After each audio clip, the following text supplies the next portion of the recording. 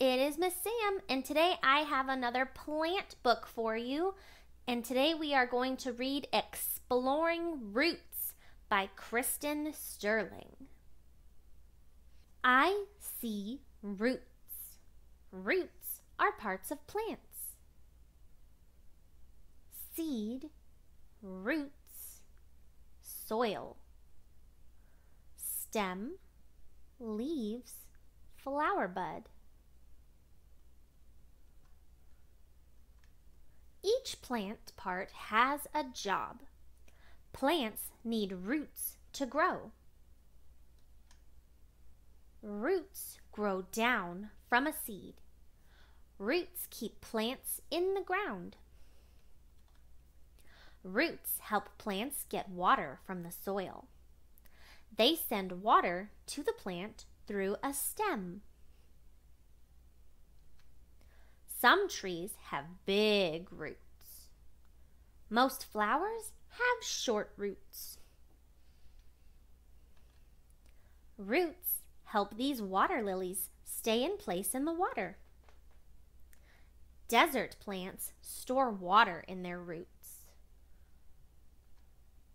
People can eat roots. Carrots and radishes are roots. Roots are on your plate, in your garden, and all around you. Do you see roots?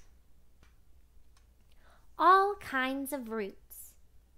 Big roots, small roots, roots that hold plants up.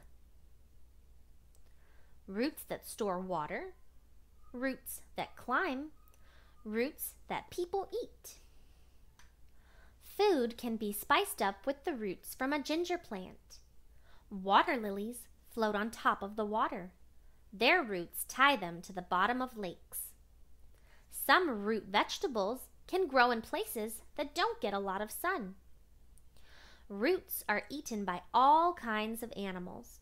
Elephants, wild boars, and porcupines eat roots. Carrots are roots packed with vitamins. Turnips are roots that don't mind being in the shade. Some swamp plants have roots that grow up into the air instead of down into the soil. Some roots have little hairs that take in water for plants. The end. Thank you guys so much for listening to Exploring Roots. This is a really cool book, and it goes along with exploring seeds that we have already done. And stay tuned for exploring stems as we look at the next part of a plant. Thank you guys. Have a great day. Mwah!